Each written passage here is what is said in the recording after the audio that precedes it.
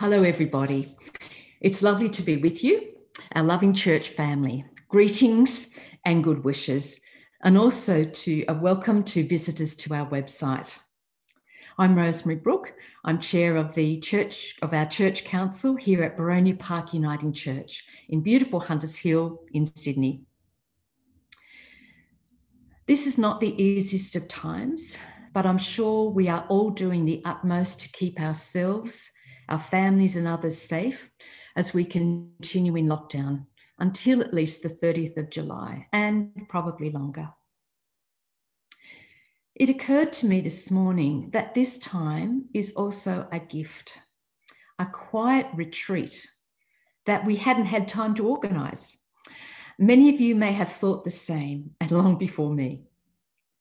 Now we have time to think about what is truly important in our lives, what we might need to change, and how we can support each other and so many others here and across the world through our caring, our prayer and reflection.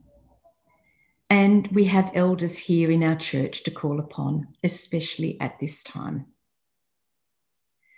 God is with us, for God so loved the world. Sometimes we overlook these 6 mighty words.